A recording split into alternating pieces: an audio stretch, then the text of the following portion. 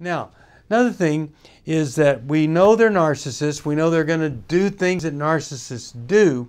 But here's what I think is really important, that we set an expectation and that we want to set the expectation that they're going to listen.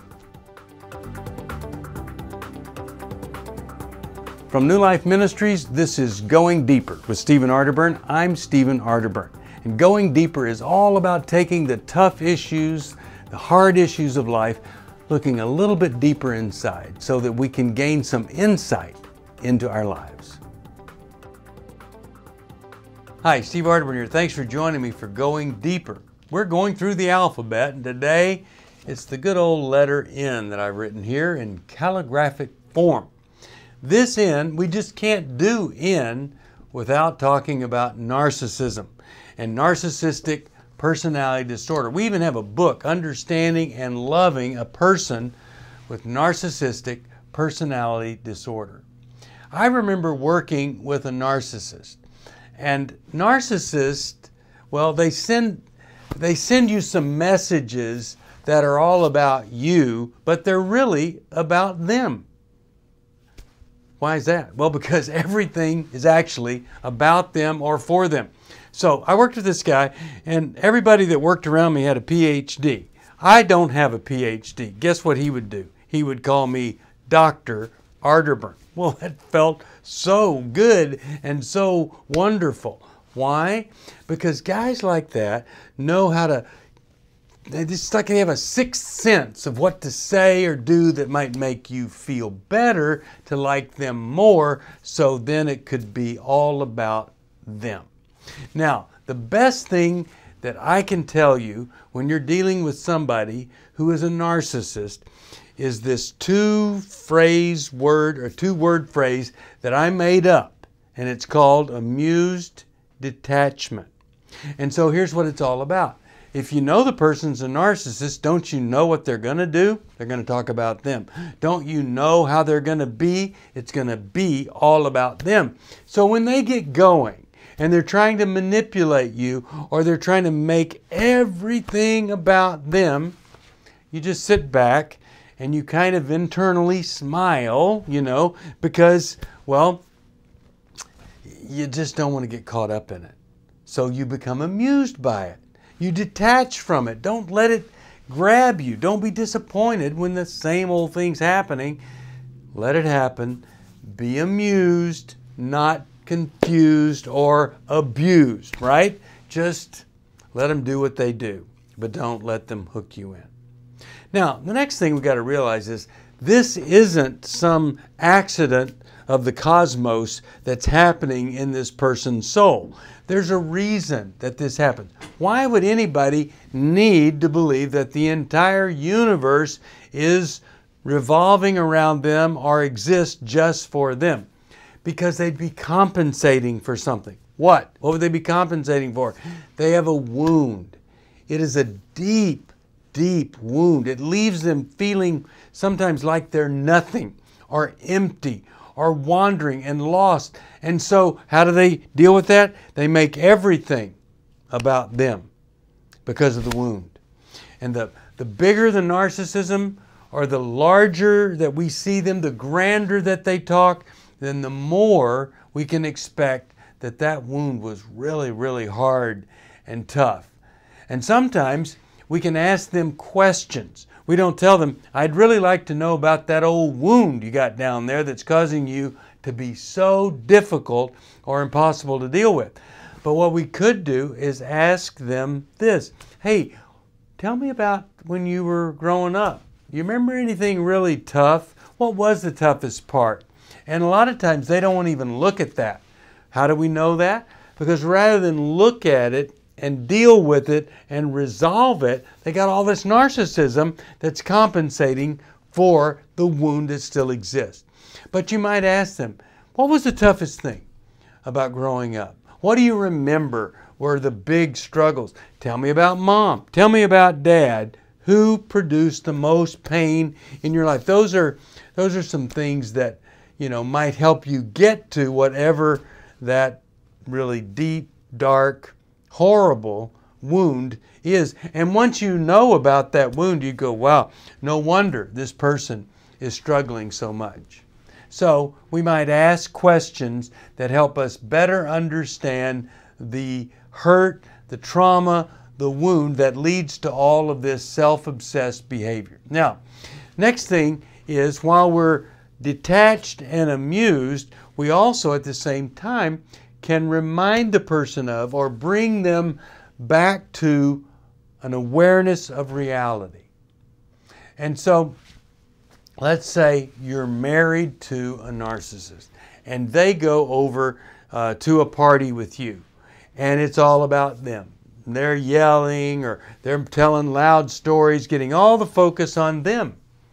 And then they walk out and go in the car and say, boy, that was great. I loved it. Why'd they love it? It was all about them. They took over. They were the center of attention. So here's a reality reminder. Hey, yeah, I'm so glad you had a lot of fun. You told a lot of stories. You did a lot of things. You know, one of the tough things about tonight is that I discovered that Mary is dying of cancer, or Bob has been left by Julie, or whatever it is. So you start talking about some tough, difficult things that happen in the reality of your world, and they start to sense, wow, I'm missing that. I didn't see that. I didn't know that. No wonder people don't really share stuff with me. I mean, they think I'm acting like I don't care. Well, I am acting like I don't care, because if you gave me any more pain, I just feel like I might collapse. So reminding the narcissist about reality can sometimes help them see what's very difficult for them to see, which is their own behavior and the offensiveness of it. Now, another thing is that we know they're narcissists. We know they're going to do things that narcissists do. But here's what I think is really important, that we set an expectation, and that we want to set the expectation that they're going to listen. So we might say, well, yeah, that's such a great story. You told me that twice last week or whatever. But yeah, I love that story. But I'm going to ask you to listen to me. I'm going to ask you just for a second to hear what I've been going through. I want to share some feelings with you. And then, you know, you tell them. Not mean, not overly obsessed with your problems, but you tell them some things that you expect them to listen to. And when you tell them, you ask them, so what does that mean to you? Or what does that say to you? Or what are you thinking? Which causes them, next time you start talking, to pay attention, because they now know there's a test at the end. The other thing is that I think every person needs to be able to acknowledge their mistakes. Every person needs to be able to out loud confess that I blew it, I messed up. And so you tell them. You know, one of the things that some people think is, if I admit I'm wrong, or if I acknowledge that I made a mistake, then they're just going to walk all over me. But I got to tell you, you say to the narcissist, anytime you admit a mistake or you say you've been wrong, you go up on my scale. And I appreciate you more, and I want to be with you more, the more you're able to see your mistakes and to admit them out loud. That's just a common, realistic thing that you could expect of them. Listen to you, also acknowledge their mistakes. Now, if you're in a close relationship, married, or you've got a child, they're living at home, and they're narcissists, then you're going to need some outside help and support. So get that support. You can't do this alone. But also, call us 1-800-NEW-LIFE and get that book, Understanding and Loving a Person with Narcissistic Personality Disorder. That way, you come to love them and understand them, and you're not reproducing them and creating more in the next generation to come. So that's narcissism. The N stands for narcissism. But the N doesn't have to create an end to all meaningful relationships. Little by little, you can come to be viewed as a person who actually has feelings, that they can develop some level of empathy, or at least acknowledgement of the pain that you're in. So everything I've said, if we could just do it, it's going to make it better with that narcissist that you're either living with or that you know. By the way, just because a person is a narcissist doesn't mean we can never ever be married to that person. But before we do get married, they need to do some work. And we need to expect them to do that work and not just evolve into something better. They won't. They will drift into something worse. Well, if you have a comment, you call us at 1-800-NEW-LIFE, or you could send it to us at newlife.com. Next time, we're going to go into the letter O, and that letter stands for obesity. I don't like it, but I think it's going to be helpful. See you then. Thank you for joining me for Going Deeper. I hope something I've said may have helped just a little bit. If you have a question you'd like me to answer or comment, just email me at stevesocial@newlife.com. I'll see you next time.